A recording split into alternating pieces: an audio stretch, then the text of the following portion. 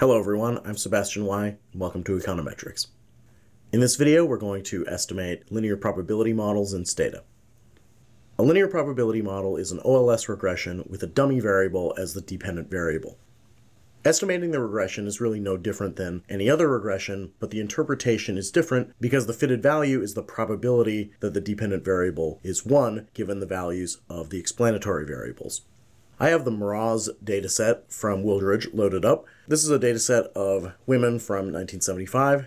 We are trying to predict the probability that a woman will enter the labor force. Let's start with a simple regression of in LF, that's in the labor force, 0 or 1, on the variable n wife inc. This is calculated as total family income minus the woman's wage, so essentially this is the husband's income. We can see that we get a negative coefficient estimate for the husband's income.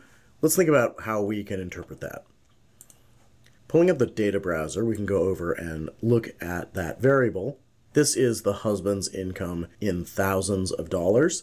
So if we go back to our regression results, we can see that for every $1,000 of husband income, the probability that the wife will join the labor force goes down by about half a percentage point.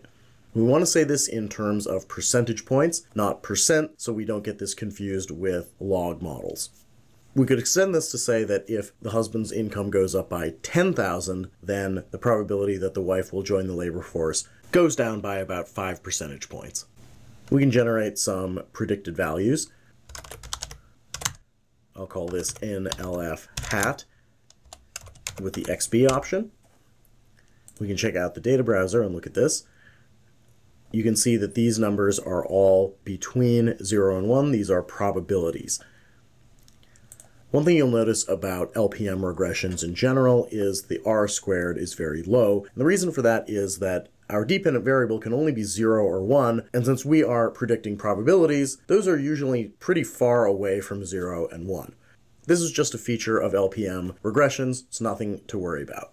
Let's enrich this model a little bit and run a regression of in LF on the husband's income, and also add in education, age, kids under the age of 6, and kids age 6 or older. Generally, this regression shows expected results.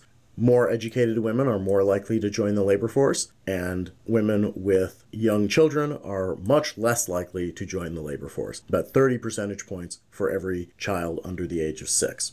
I'm going to get rid of our NLF hat from before and predict it again using our new model. Pulling up the data browser, we can see we generally have a much bigger range of predicted probabilities here, going as high as nearly 100% here, and others going much lower than that. There is one limitation of the LPM that we need to be aware of, and that is that there's nothing stopping the predictions from going over 100% or under 0%, which of course we know is not possible for a probability. Let's see if that happened here by sorting our data by our in LF hat. Going back to the data browser, we can see that we have a few people in this data set where we have a negative probability of joining the labor force, one even as low as negative 44%. That's pretty remarkable, so let's think about why that's happening. First of all, this woman's husband has a very high income for 1975, about $74,000. Going over to some of the other variables, we can see that this woman has 3 kids under 6, and of course that's going to greatly reduce our predicted probability of joining the labor force. The other women who are also in the negatives for predicted probability, unsurprisingly, also have young kids under the age of 6. Let's go all the way to the bottom of the data set and see how high these predictions get. You can see here that we have, again, several people who have a predicted probability of joining the labor force that is greater than 100%. Let's look at these last ones here. They have husbands making about $17,000 to $18,000 a year.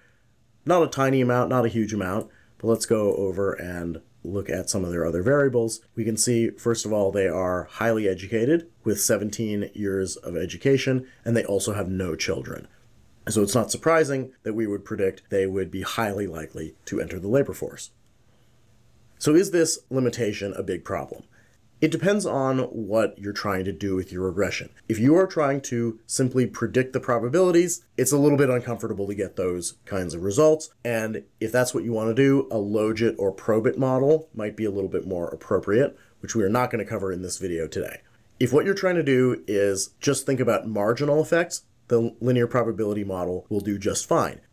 For example, if we want to know what is the effect of having another child on the probability of entering the labor force, minus 30% is our answer, and we don't really care if that's going to knock us under 0%. The other big advantage of the LPM is the interpretation is very simple. We can just look at these numbers and that is the marginal effect on the probability, whereas those more complex binary choice models require a little bit more work to think about those questions. That's where I'll leave it today for the LPM. If you have any questions, feel free to let me know. Thanks for watching.